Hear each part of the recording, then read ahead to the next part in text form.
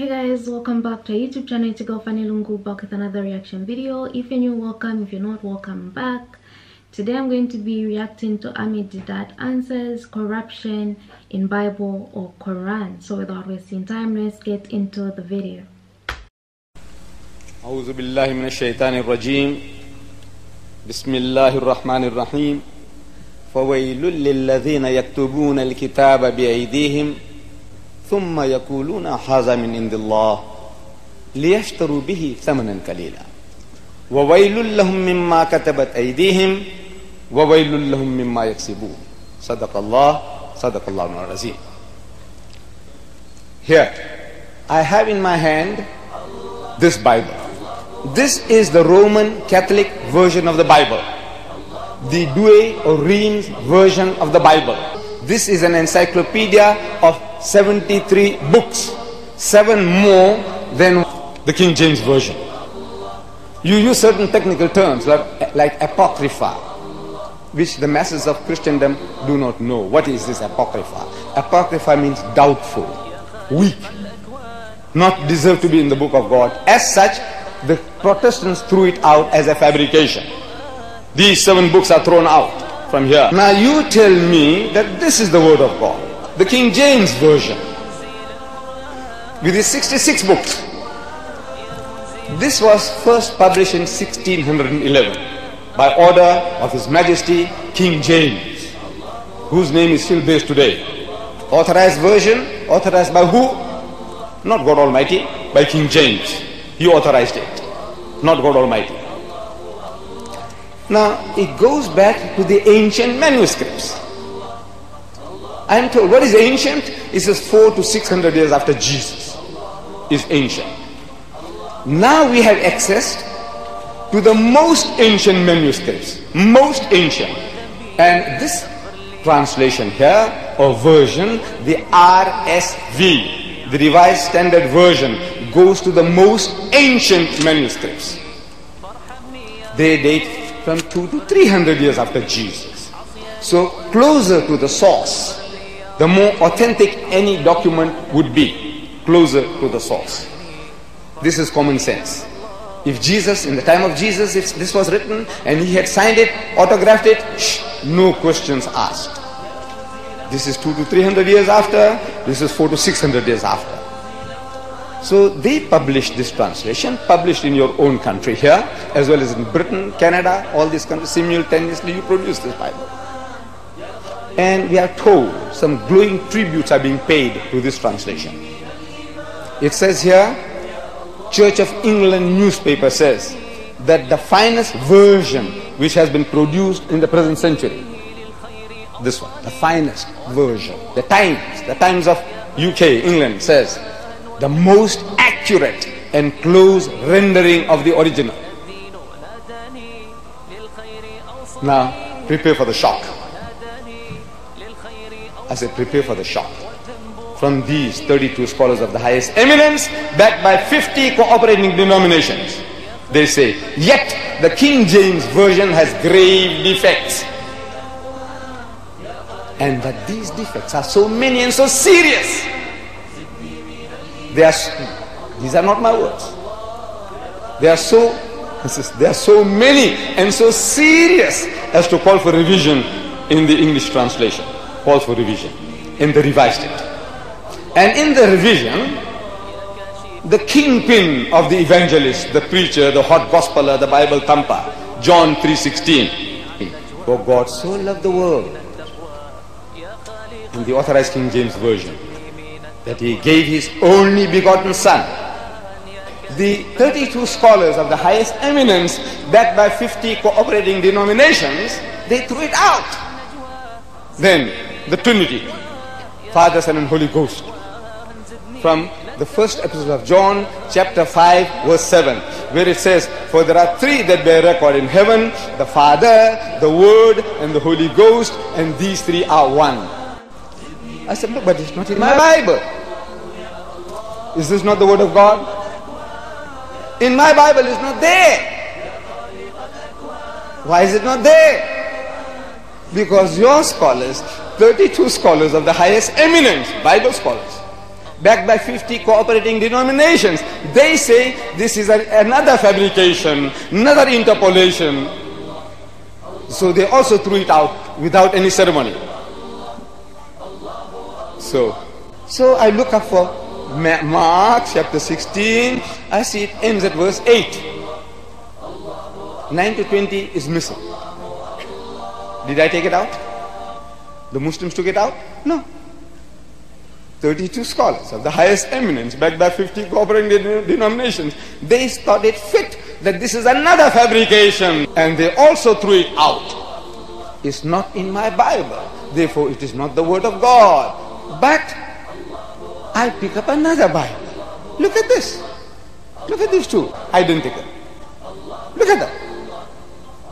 I see back again. It's inside. What was thrown out? The ascension. Now they put it back again. How come? How come? What games are you people playing? Look at this.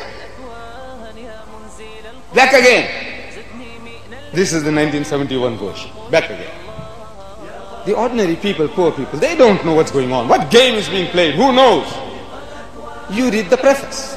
In the preface we are told that individuals and two church denominations, they stampeded them, they forced them that they should put it back.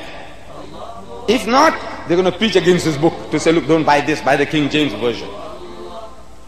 Don't buy this, buy the the most up-to-date Bible, going to the most ancient manuscripts. No, don't touch that. This is the safer one, because it has everything that you want to preach. To catch the fish, it's easier to catch the fish with this than with this, the bait. Ascension is now restored to the text, says the preface. Why? Not God told them so.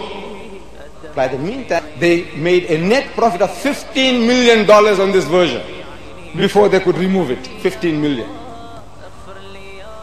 So I said, therefore, my dear brothers and sisters, this is not the word of God. The Quran tells us, أَفَلَا يَتَدَبَّرُونَ الْقُرْآنِ. He said, do they not consider the Quran with care? وَلَوْ كَانَ مِنْ عِنْدِ غَيْرِ اللَّهِ لَوَجَدُوا فِيهِ اخْتِلَافًا كَثِيرًا. Had it been from anyone other than Allah, you would have found in it many discrepancies. This is what the Quran says, that if this is not the word of God, you will find in any book claiming to be from God, that book will be free from contradictions. Does the glorious Quran exist in its original and pure form? And were the originals in fact burned?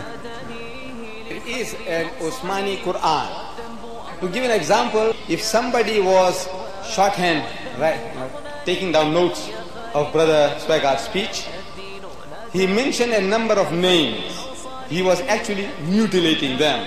We forgive him because when it's Ottoman or something like that, when it's saying Usman, he said something about Omar, which sounds most horrible. We are not taking exception to that, because this is, you are not used to our names. But the person who is taking shorthand and you reproduce that, you'll never be able to connect that you were talking about Osman, the third caliph of Islam, or you were talking about Omar, the second caliph of Islam. So in that case, if I was going through the notes for publication, Brother Swaggart's speech, you expect me to leave it as it is? You know what, the way mutilated spelling of Ottoman, this is not Ottoman, it's Usman. So I would say O-T-H-M-A-N instead of Ottoman. I said, look, it's O-S-M-A-N, Osman. Wouldn't I do that? So what happened is this: the books, the Hebrew scripture as well as the Arabic scripture, were written originally without the vowel points, without the vowels. Hebrew without vowels, Arabic without vowels. To a native of the language, it was quite easy to understand what was being said. But to an outsider, without the vowels, you can't make the proper pronunciation. Like, for example, in English, if it was written without vowels, that the man is sleeping on the bed, the bed will be written B-D. You know it should be bed. It's not bid, it's not bod, it's not bad, it's not bud. B-D stands for bed. You know, your senses of the language makes you to substitute the vowels in your mind. B-D stands short for bed. The Arab knew that and the Jew knew that about his language. But as soon as it goes to a foreign nation, the person doesn't know how to pronounce. So different nations, as soon as they started accepting Islam, the way they heard it, they started pronouncing it, they started writing it, mutilating the language. So those variant readings of the various pronunciations, they said, look, the revelation was given in the dialect of the Quraysh, the family, the tribe of Muhammad, and that pronunciation should be preserved. So every other pronunciation with different vowel points, it says eliminate them. And that one that was done by Osman is preserved in the museum, in the Topkapi Museum in Istanbul. What I would love is to actually read the original of something. Even in school, we have textbooks, and is it version 1, and they have a revised version. So according to your syllabus, sometimes you change to the new one, sometimes you use the old one, and I'm starting to think humans have just made that pattern. So when it comes to the Bible and this thing of removing certain passages, certain verses, I wouldn't want to say much on that today, because we'll continue saying the same thing and nothing will change. But I myself would I would give myself the advice of actually seeking out to see if I can ever find the original Bible that he was showing us here, to just go through it. There's nothing wrong with going through the original of something. If there's other originals, go through them as well. There's nothing wrong with that. Just to see the difference with this one that was produced years back and these ones that are produced now, and to see how things change. And I like how he's spoken about shorthand, and maybe how they might have been taking notes, how we people of nowadays wouldn't understand, be it the Quran, be it the Bible. And it's a different world. Communication is different. So if you're going to expand those shorthand notes, you would expand them differently than I would, and another person would expand them in a different manner too. So it's something that I always find interesting. But to say there'll always be corruption in something that I don't want to equate. I don't even know if I want to equate corruption.